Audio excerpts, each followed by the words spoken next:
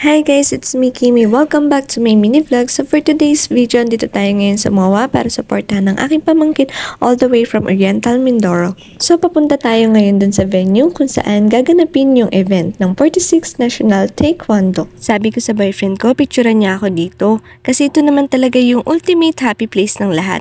Yung papasok ka ng masaya, lalabas ka malungkot.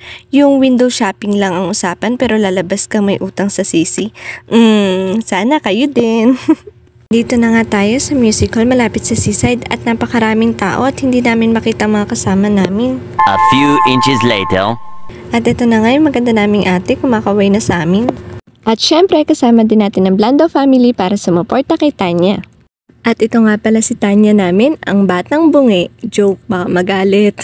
Moments later. Ito na nga guys, nagsimula na sila. Bali sabay-sabay ang laban nila by pairs. Yung nasa gitna mga watchers ata, hindi ako sure. Parang sila yung taga-puntos. Tapos may mga referee at coaches din para bantayan ng mga players. Kung makikita nyo guys, grabe din yung laban ng mga teens, no? Dito naman sa side, mga bata ang naglalaban. Mga cute na chikiting pero mga palaban talaga. Gagawin ng lahat para makapuntos. Pansin nyo guys, halos lahat ng mga bata tinatry nilang patamaan yung head kasi yun yung pinakamalaki yung puntos. 1 hour later. Sa wakas at si Tanya na ang susunod na lalaban at mukhang yung kasama niya magiging kapartner niya. 10 seconds later. Start na nga ng laban ni Tanya kaya kami kanya-kanya na ng pwesto. Pansin nyo guys, grabe silang pumorma dito at talagang parehas silang nakabantay sa bawat galon nila.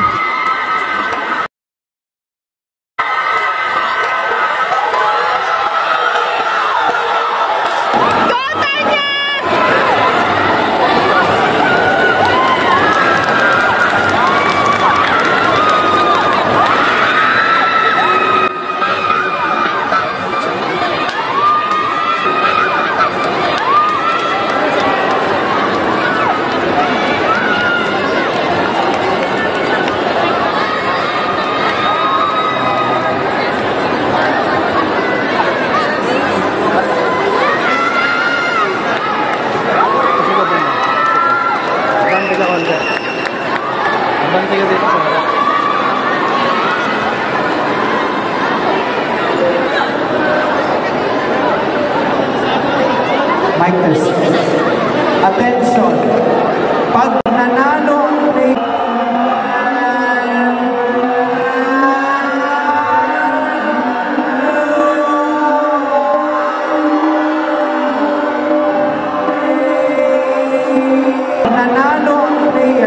balik sa inspection.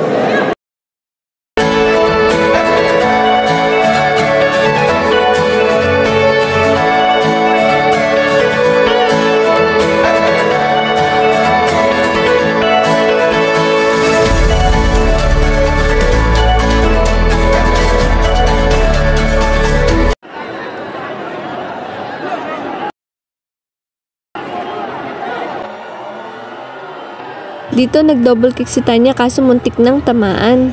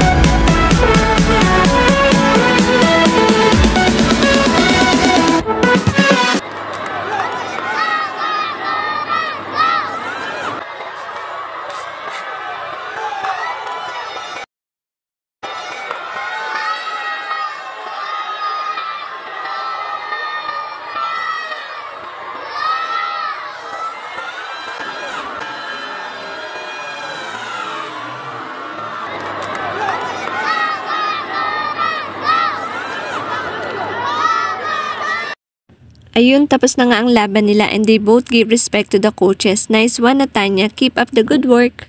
That was a good game, Natanya. Binigay mo lahat ng best mo at hindi na masama para sa unang laban mo pa lang. We are so proud of you.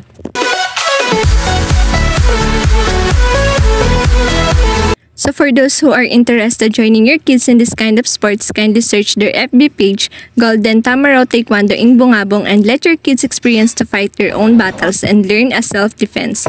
The coaches will teach us them respect as a life of skills and self-control, discipline, and determination.